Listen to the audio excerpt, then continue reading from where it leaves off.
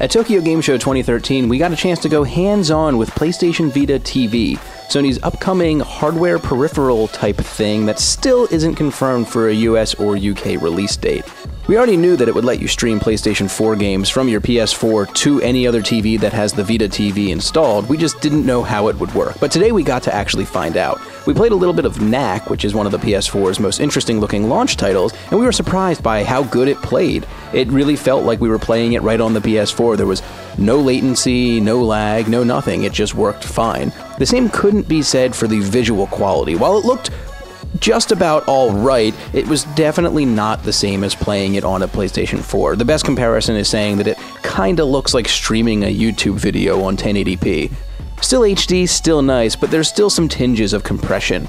Overall, though, we were super surprised by how strong PlayStation Vita TV was, and we really, really hope that there's a release outside of Japan.